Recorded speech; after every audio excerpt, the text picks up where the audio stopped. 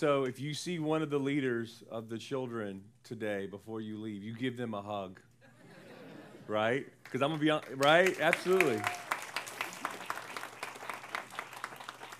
Because I was watching them do all their motions, and I was out of breath. You know what I mean? I mean, it was insane. And they did a great job. And I know a lot of the kids, I'm just going to say it. These kids got there and memorized a lot of the scriptures. And I was thinking, what's our excuses, right? So the kids did phenomenal. Give them a hug, and when you see them, tell them they did a good job.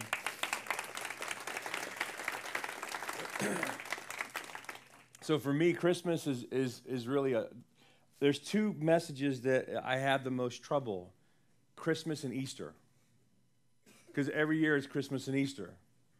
And how many new ways can you talk about Christmas and Easter without being the same message, right?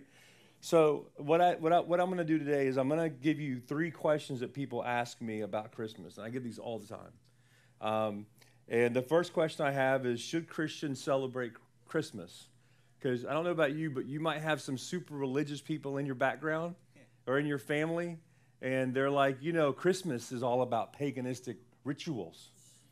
The tree in your house has roots to paganism, and you'll hear people say these questions and stuff, and so the question I always have is, Pastor, is that true? And then should we celebrate Christmas as Christians? Do we honor the Lord when we celebrate a holiday that might not be in Christian roots? Because let me just be honest with you and tell you this, that Jesus never celebrated Christmas. He celebrated Hanukkah. Matter of fact, when Jesus is speaking, and I think it's the book of John, when he gives the speech, I am the light of the world, he gives it on Hanukkah. Think about that. They had this huge menorah in the temple, and every night of Hanukkah, they would have this, they would light it up, and they said that, historians would say that when they would light the light for Hanukkah, it would shine out through all of Jerusalem, and Jesus says, I am the light of the world. Right? It's strong. So should we as Christians celebrate Christmas? And now you're like, oh, great, Jason, you just ruined the whole program and everything. I mean, you just... So I'm going to answer that question. The other question is if Jesus wasn't technically born on December 25th, what day was he actually born on? See, it's silent now. Y'all are like, wait a minute. You just rocked my whole world, Pastor. And then my last question I have is basically, when was the first reference to Christmas in the Bible? And that answer might surprise you. So let me answer the first question real quick. So should Christians celebrate Christmas? If you do your research and you study, yes, the Christmas tree has pagan roots.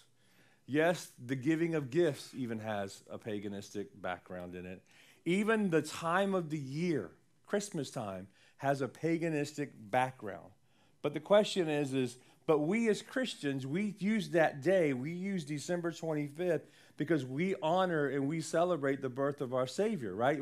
So we've taken it. So let me just read this to you real quick. So what day, skip that one. So should we celebrate? So let me give you 2 verses real quick. First one is this, is Psalm 24:1. It says, the earth is the Lord's and everything in it. The world and all of its people belong to who? To him. So every holiday that you celebrate, let me just tell you this, you should celebrate it honoring the Lord. That means St. Patrick's Day is not the day for everybody to be Irish and get drunk. Just saying. All right? Isn't it funny? Everybody's Irish on the 17th of March. But it says that basically everything that we have in this world belongs to him and it's his. So every holiday you celebrate, you should do it with a thankful heart, knowing that that day belongs to him.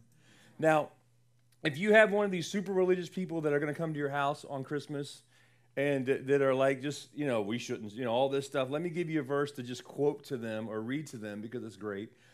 It says, Romans 14, verses 5-6. It says, in the same way, some think one day is more holy than another day, while others think every day is alike. So some days are special, some days are not, is what he's saying. But look what he says. You should each be fully convinced that whichever day what? What? Who is it? You. You have a choice. Whatever day that you choose is acceptable.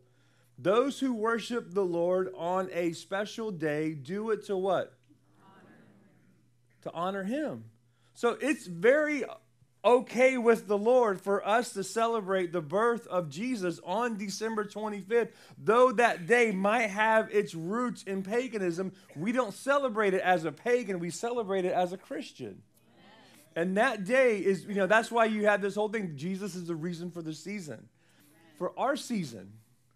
Other people might not celebrate that, but for us as believers, as Christians, that becomes the day that we united collectively say, okay, it might not be the actual day, but it's the day in which we come together and we celebrate the birth of our Savior. And we do it collectively as Christians. So to make a long story short, you can absolutely celebrate Christmas and you can wear your reindeer ears. You can decorate your car. The one thing I don't understand is my wife and I were driving, is I haven't gotten this one yet. I get the Santa. I get Santa in a sleigh. I get Santa in a train. I get Santa on a plane. I get Santa, on a boat, whatever. Because evidently in every yard he's different. I'm not getting the unicorn though. You seen the unicorn blow up with the rainbow thing on it and the white? I don't get it. Santa's not on the rainbow. I mean, now put Santa on the unicorn, I'd understand it. Right? So it's funny, and now we have, Darth Vader is celebrating Christmas, right? Luke Skywalker is now celebrating Christmas. And then you get Captain Kirk is going to celebrate, so you get all these different decorations. And look, I don't care. Here's what we have to tell your kids the reason why you celebrate Christmas. Amen. And that the real gift is him giving his life for you. Amen. Don't let commercialism, don't let all this other crazy stuff get in there and take away what we have taken as our holiday. So, and I guess in a sense you could even say this, that the church has taken a pagan holiday and turned it into something that was powerful. I could see it. Probably in a church maybe one day in the early church they were sitting around going, I don't want to celebrate this paganistic holiday, all this gift giving and stuff and all this crazy trees being brought in your house and worship. You know what we should do? We should make it a Christian. We should make the real reason why we celebrate this whole crazy, 5 days off that we have to celebrate. Let's make it about Jesus. And I think that's probably what happened.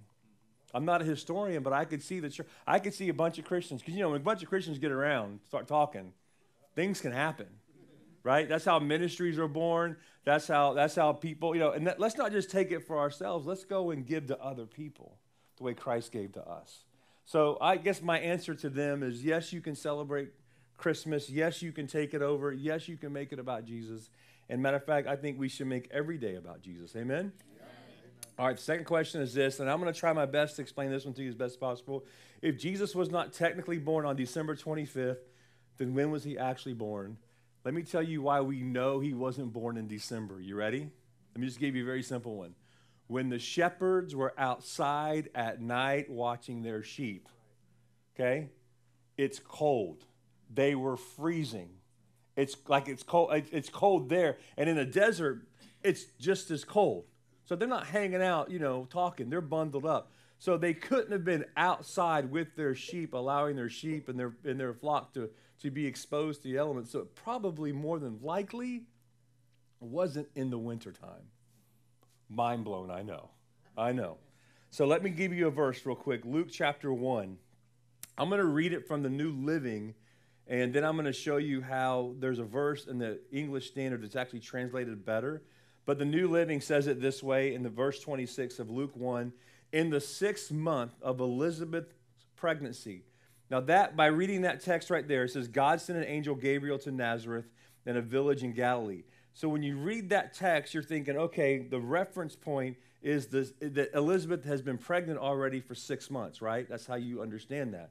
But if you read the ESV and a lot of other translations, they actually translate it better because it says, in the 6th month, the angel Gabriel was sent from God to a city of Galilee. So in other words, it was the 6th month of that year, not the 6th month of her pregnancy. Does that make sense? Okay. So now the question becomes, what is the 6th month? And right now you're going, that's easy. That's June. No, it's not. because you have to go by a Jewish calendar, not our calendar today. So let me read the text all the way through real quick. So that verse should read, in the 6th month, the angel Gabriel was sent from God to the city of Galilee named Nazareth. So we know it was the 6th month. Verse 27, go back to the New Living Translation, says, to a virgin named Mary, she was engaged to be married to a man named Joseph, a descendant of King David. Gabriel appeared to her and said, greetings, favored woman. The Lord is with you. Confused and disturbed, Mary tried to think of what the angel could mean. Don't be afraid, Mary, the angel told her, for you have found favor with God. You will conceive and give birth to a son, and you will name him Jesus. Now look at verse 32. It's very important. He will be very great and will be called the Son of the Most High. The Lord God will give him the throne of his ancestor David, and he will reign over Israel forever. His kingdom will never end. Mary asked the angel, but how can this happen? I am a virgin. The angel replied, the Holy Spirit will come upon you, and the power of the Most High will overshadow you. So the baby will be born, will be holy, and will be called the Son of God. What's more, now here's a reference. Your relative Elizabeth has become pregnant in her old age. People used to say that she was barren, but she has conceived a son and is now in her what? 6th month. So she's 6 months pregnant in the 6th month. Does that make sense? Okay. Yes, no, maybe? Yes. Okay. In the Jewish 6th month, and we'll tell you what that is in a minute, she was 6 months pregnant when Mary found out and heard that she was going to be pregnant. Make sense? All right. What's more, your relative Elizabeth, who has become pregnant in her old age, people used to say that she was barren, but she has conceived a son and is now in her 6th month. And it says this, verse 37, for the word of God will never what? Fail. I love it. Here it is. You ready? In the 6th month of the Jewish calendar, it is called Elul, Elul, which is basically between August and September. So Mary found out about her pregnancy between August and September when Elizabeth was 6 months pregnant. That means John the Baptist, you know, his cousin, was born, you ready for this? November or December. My birthday is November 24th. I like to believe in my study Bible, which I will write in the future, that John the Baptist was born on November 24th. So if you are November and December, more than likely you could possibly share your birthday with John the Baptist, right? Amen. There you go. That's my November. By the way, just so you know, if you were born in November, you have the right to celebrate all month long. We don't have a birthday. We have a birth month. Amen? Amen? All right. And then there's an after birthday party, which we celebrate in December. Okay.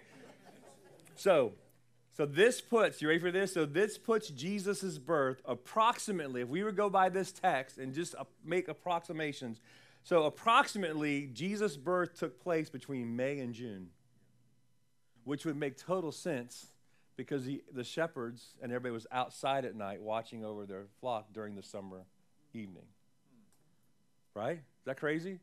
So somebody would say, well, listen, so then why don't we celebrate at that time? I'm going to be honest with you. God doesn't give us a date on purpose.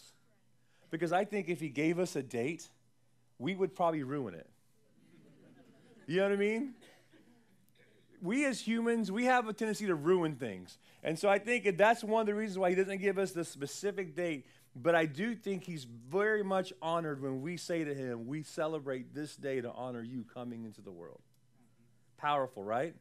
Okay, one last thing I'm going to give you, and then I'll close it out. But here's a big one. So what is the first reference of Christmas? Well, everybody knows this in the Gospels. What if I told you the first reference for Christmas wasn't even in the Gospels? It was actually in the very first book of the Bible. Want to see it? No? You just want to go home? Okay, here we go. Genesis chapter 3, verse number 15.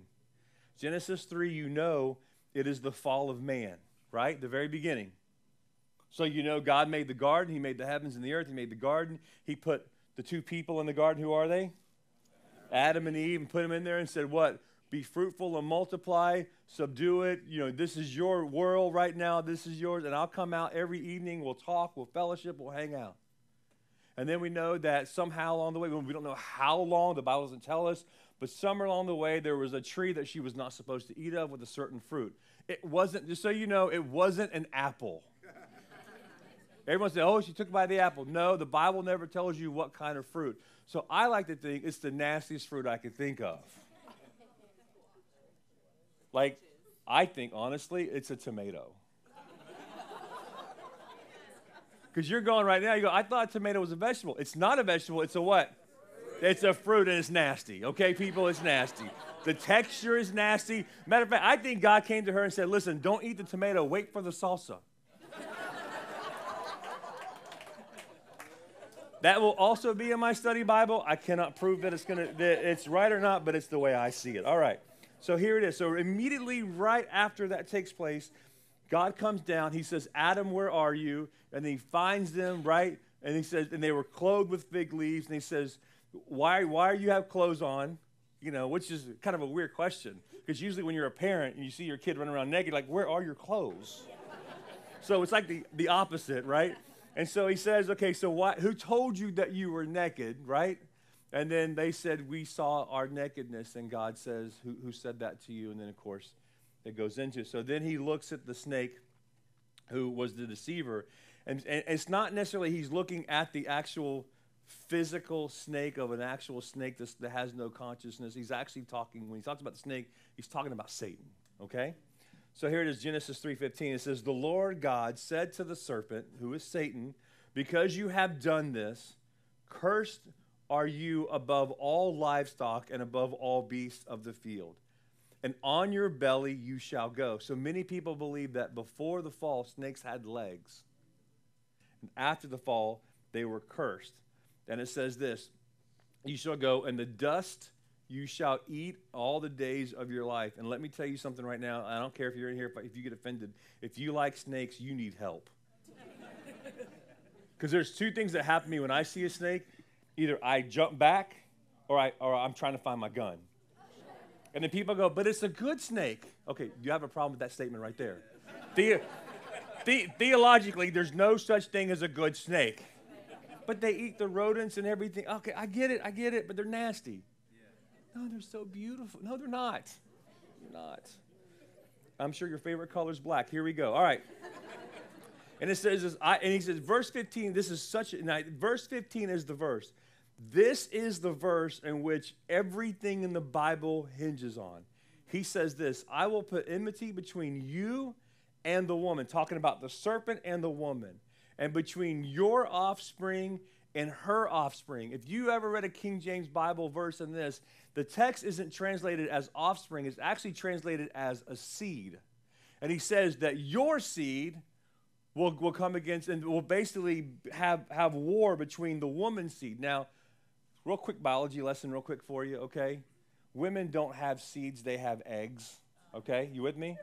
So what he was saying very clearly was, it's not you, the woman, it's what is going to produce from you. That's going to change it all. With me? Just 3 people. Okay, thank you, you 3 people, for being with me. All right. And so he says this, I will put enmity between you and the woman, between your offspring, your seed, and her seed. Listen, and he shall bruise your head, and you shall bruise his what? Heel. This is the very first inclination or very first promise that God says, I am going to change what happened. I am going to bring into the world a person, a man, a baby that will come in and change what just happened. Now, let me give you a couple thoughts real quick, because in verse 15, it says it again. Pull that verse up again for me, if you would, because I want people to see it as I read it. The very first thing he says is, I what? Here's what you need to know. God is the one who did it. He's the one that declares the war. He's the one that actually says, when this happened to us and we were deceived, listen, and the Bible says that as Adam and Eve seed, so all of humanity sinned and we all fell with them. He says, I am going to do this. In other words, he says, this is the plan. Because of what you have done, now you're making me do this. So here's what I want you to know. This was God's plan from the very beginning. Never was a mistake. Never was a plan B. It was always plan A. You with me? All right, here's the second word I want you to see. It says the word is enmity. Here's what it means. It denotes a disposition of hostility. He's not saying we're going to war. He's saying, I hate what you have done. Matter of fact, I hate it so much, we're going to do something about it. There's certain kinds of people in this world that get mad and go home. Then there's people that get mad and do something about it. Those are the people you need to watch out for. Right? You can get mad and go home all you want. We're cool with it.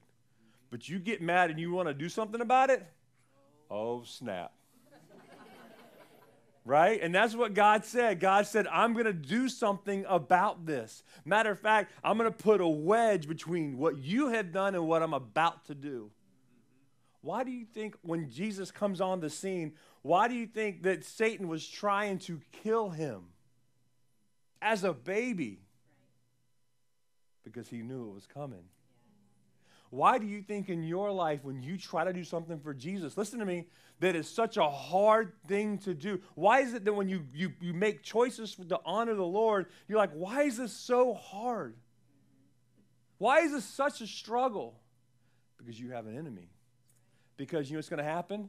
There's one thing for you to get mad at Satan and go home. There's another difference when you get mad at Satan and doing something about it. We can, listen, Satan is cool with us coming to church. Right. Babies did good today. Yeah. Woo, mama's so proud. And then you go home, what's for dinner?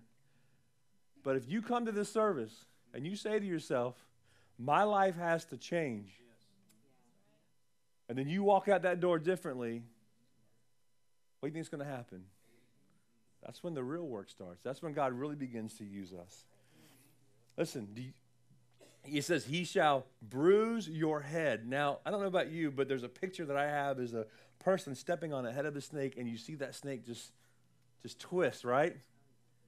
You know what he's saying to Satan? I'm going to destroy what you did. Now, listen, here's what you have to know.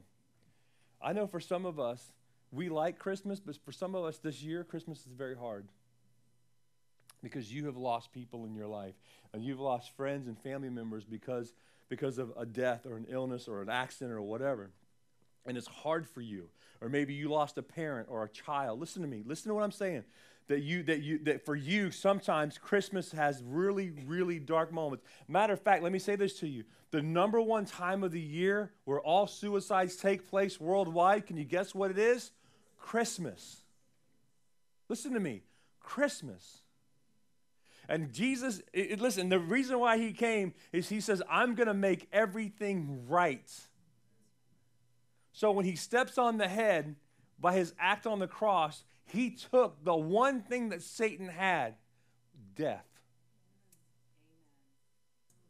And Jesus says, you no longer control death. That's why the Bible tells us that when he died, he went into the pits of hell and he grabbed the keys of hell and death and he wears them on his waist. You know why he's saying? That what you started, I'm going to take over.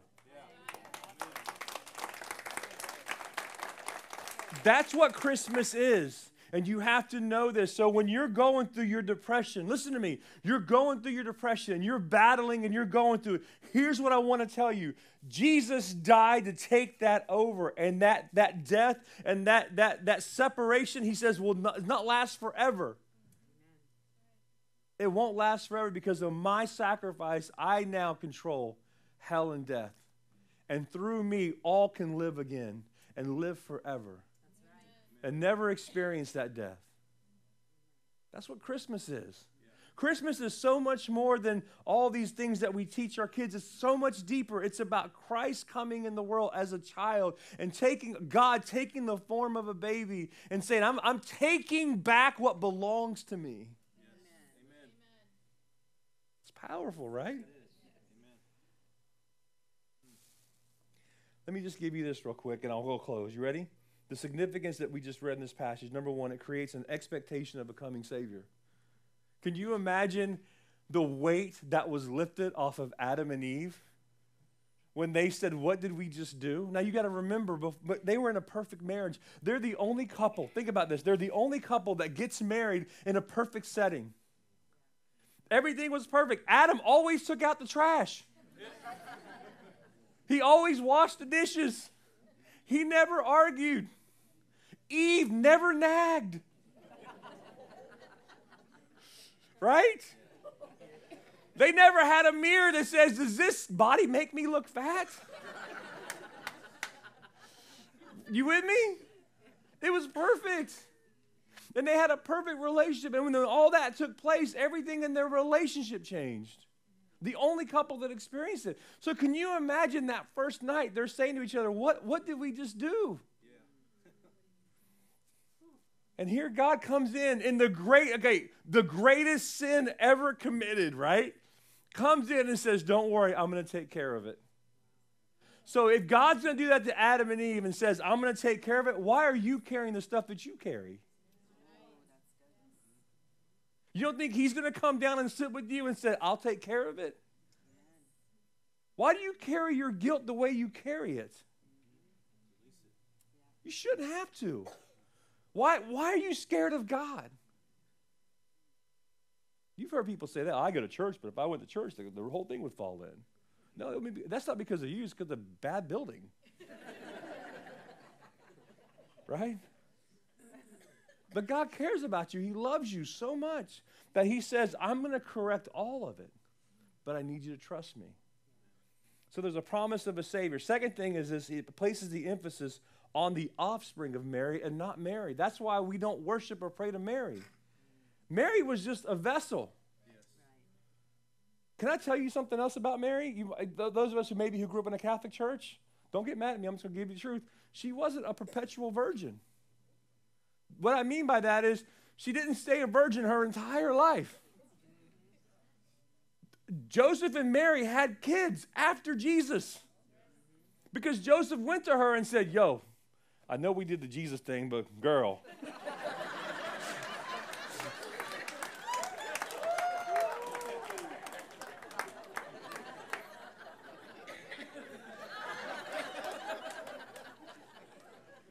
Jesus had brothers, man. He had siblings. Well, why is that? Because the Bible tells us very clearly. As a matter of fact, one of them's in your Bible. His name is James. Jesus' half-brother wrote James. He was also, what was amazing about James is James didn't even believe in Jesus, his brother. Can you blame him? Those of us with older brothers, oh, please. If my brother came to me and said, I'm the Savior, I'd be like, really? The Savior? I'm so sick of you being perfect. I bring home C's, you bring home A's. Why can't you, can you imagine? Why can't you be more like Jesus? He's never sick. He never complains. Yeah, because he's out in the back turning water into wine. He's having a good time. So the emphasis isn't on, listen, Mary, it's on her offspring. It's on who is coming. So it places the power of salvation completely on the cross. Christmas is about the cross. Amen. Listen, it's about the cross. Someone said to me, well, when did Jesus know that he was going to be crucified? The Bible doesn't tell us, but it says that as he matured and grew in the Lord, the Spirit began to reveal things to him up to the point where he was 12 years old. The things that he would teach in the temple, it blew everybody's mind. He had the rabbi sitting at his feet at 12. Something special about this kid. Yeah, absolutely. So here's what I want you to know. Christmas is about God working his plan out from the very beginning of time to claim and to take back, listen to me, what belongs to him. So let me give you just an encouragement as you celebrate your Christmas time this week. Let me just remind you that it's okay to have the Santa, it's okay to have the reindeers, it's okay to have the little elves and all that kind of stuff. But listen, that cannot be our focus. It cannot be our focus. He has to be the focus. So if you're a parent, I just want to encourage you to sit down and read Luke chapter 2 to your kids. Let them know what Christmas is all about. It's about Jesus coming back and claiming and taking what was his, which was you. You are the greatest present. It's you. And those of us who are struggling with Christmas and we're having a hard time with it, just know this, that he came and took everything that brings you hurt and pain. He came to make that right. And you will not have to live with that hurt and pain forever. Just know that one day you will see your loved ones face to face. And they're going to look at you and go, where have you been? This is amazing. Look at what God is doing. Amen? All right, let's bow our heads. I just want to pray over you. Just take a moment.